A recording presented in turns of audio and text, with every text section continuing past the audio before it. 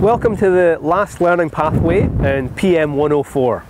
This section is all about reviewing and reflecting what happened post-implementation of the project. So the project's finished, what do you have to do to make sure you maximise your learning? So this will involve performance reviews, it'll look at customer satisfaction, it'll look at the management report, and it'll be to do with lessons learned, not just for this particular project, but other lessons learned that can be taken back either yourself or to your organisation so that other projects in the future can also benefit from that learning. This is a really important section, one section that is quite often neglected because when it gets to the end of the job, everybody's busy and already looking at the next project.